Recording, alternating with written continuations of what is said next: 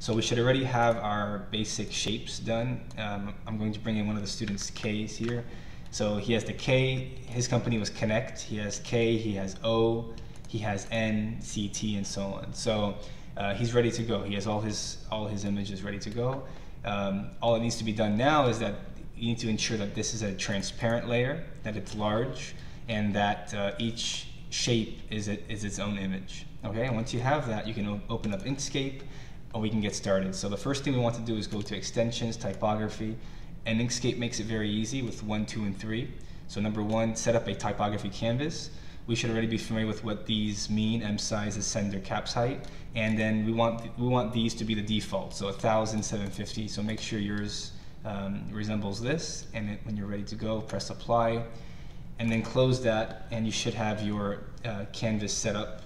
And then I'm going to press Control-Shift-L to get my layers. Okay, and just in case you don't have that, Control-Shift-L to get the layers, and now we can start adding our glyph layers. So a glyph layer is just a layer, a character layer that corresponds to a key press. So if I add a glyph layer here, and I want an uppercase K or capital K, I shouldn't do this. I should actually specify capital K, press apply, and then now I have my glyph layer ready to go. So let me bring in my K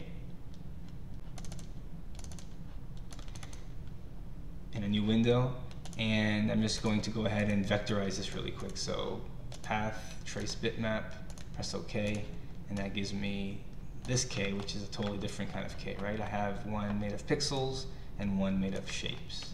So I'm going to Control-C, close that, and I'm going to paste it. So here we go. And now I'm going to go ahead and start from the baseline, and I'm going to scale up all the way to the caps. I'm not going to go exactly to the caps, and I'm not going to go exactly to the baseline, just a little bit above and a little bit below the, a little bit above the baseline and a little below the caps. And just center it the best that I can, and then go to my K and open and close it to make sure that it actually went in there and it worked. All right, so that's great. So I have that. I can go ahead and create a new glyph layer. So add a new glyph layer, and this one will be the O, capital O. And I'm going to press apply. And now just to double check that everything went, okay, so that's an issue. You want to go back and just make sure that when you add a new layer, you're actually getting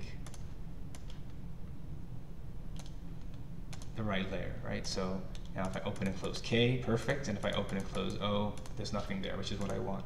And so I'm going to bring in the next letter, O. I'm going to vectorize it. All right, copy it, close it, paste it. And again, same thing, just want to go all the way up,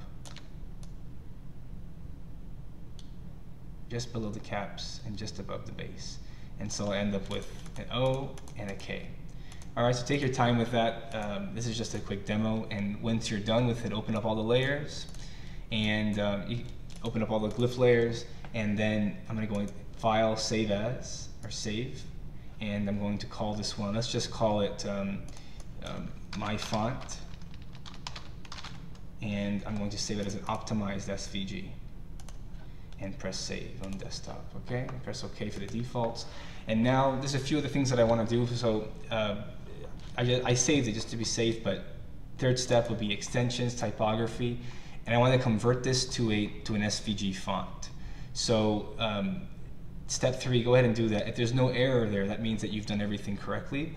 There's nothing that's going outside of the baseline or the ascender, or nothing's wrong with your canvas. So again, if you run step 3 and there's no error, then you're good to go. So now what I want to do is I want to go ahead and name this font. So I'm going to go to Text and SVG Font Editor, and now I'm going to go ahead and say New. And now you see that there's, there may be one or more than one font available here. I'm going to find the one that says SVG Font. I'm going to call it the font that I want. So I'm going to say Connect, and just make sure that I've named it Connect, close it up, and just double check it to go back that it's actually called Connect. Very good. And now I'm ready to go. So I'm going to save it again, and I'm going to go online and convert this font. Once I'm here at fontconverter.org, I'm going to choose my font, which I had on desktop, and I want it to be a TTF. I'm going to press start. And now here comes my font. Let's have a look at it. And there's the K, there's the O, there's the name.